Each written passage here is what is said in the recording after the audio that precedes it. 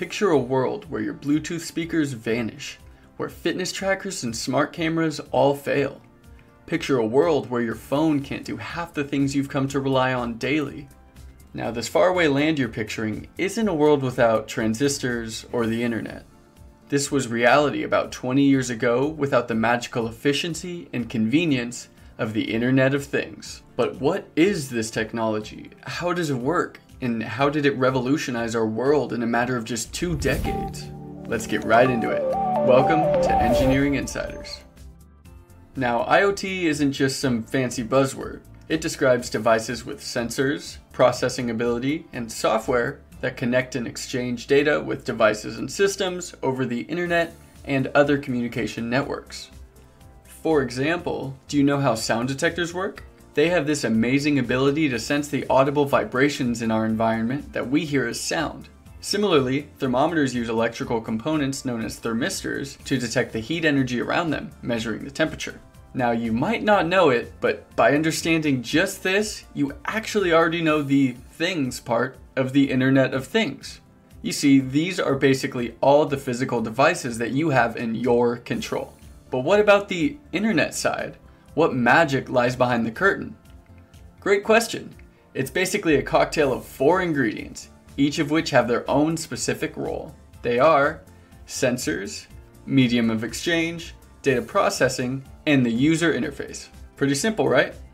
It's these 4 things that help us with our everyday tasks like turning on the lights, increasing the temperature of our room, setting up the timer for the coffee machine, and much more. But what exactly are these seemingly magical technologies that have exploded into a $320 billion industry? Well, we'll tell you. First, the IoT process always starts with a sensor.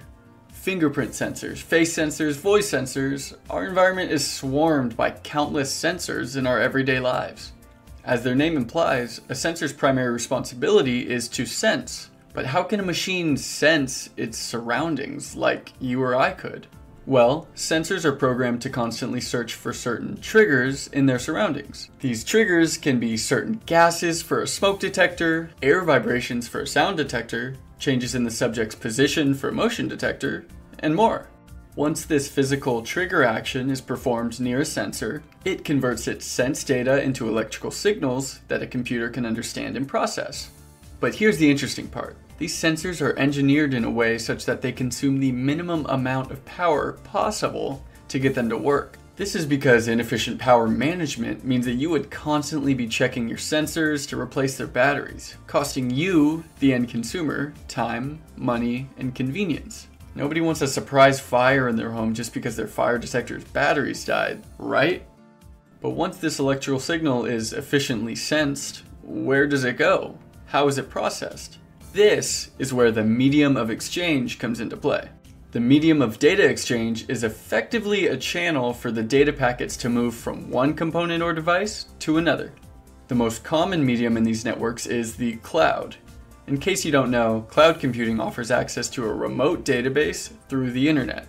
In simple terms, all the devices in IoT use the internet to store and process data on a remote server somewhere. Think about how your Alexa can turn on music throughout your home despite not being physically connected to the speakers. This is all thanks to your home internet offering itself as the medium of exchange. And now that the data has been generated from the sensor and sent through our medium, it's time to figure out what the data actually represents. In other words, it's time for data processing.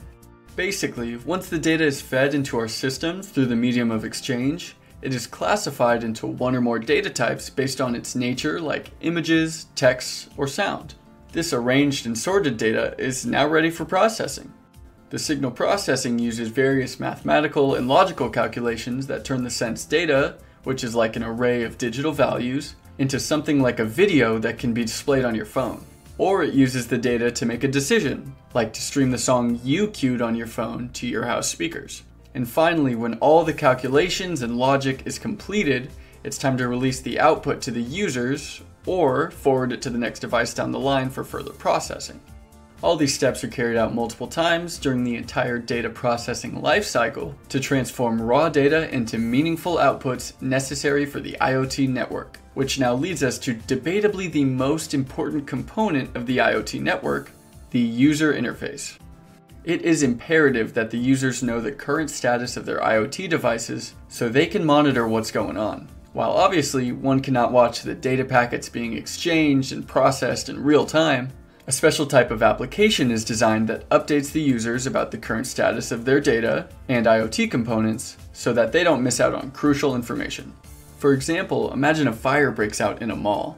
If the fire alarm does not inform the concerned authorities, how useful is it? The answer is not very. More applicable to the average person, we don't only want to know what temperature we set our house to, we also want to know the current temperature. And we don't want to just be able to open or close our garage, we want the peace of mind from seeing your garage's status on your phone. Further, if our device is competing with hundreds of others on the market, we want to do everything we can to ensure our device is better, including having the cleanest user interface possible. Now hopefully you know the basics of how your devices work within the IoT network.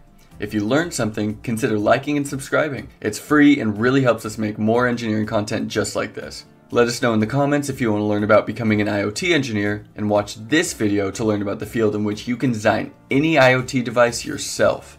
Happy engineering, everybody!